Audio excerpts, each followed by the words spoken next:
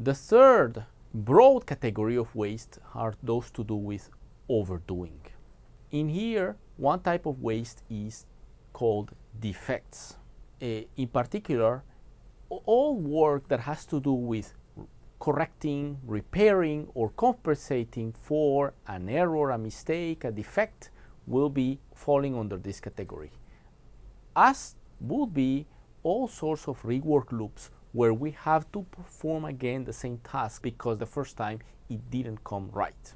Examples of waste in the vehicle inspection process includes the fact that a vehicle has to come back to an inspection base among several bases because it is discovered late in the process that the previous test in question that is performed at that base was not performed adequately.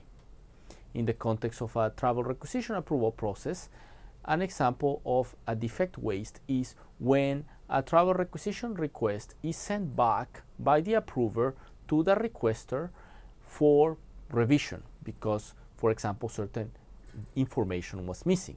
In the context of the university admission process, we will find a lot of such defect waste, like for example, when the applications are sent back to the applicant for modification because of missing details or inconsistent details, or when the request has been assessed but needs to be reassessed later because the first time not all the required information was available, or because the committee required some clarification. All this rework caused by some defect, whether stemming from the customer or stemming from the resources involved in the process, are potential source of waste.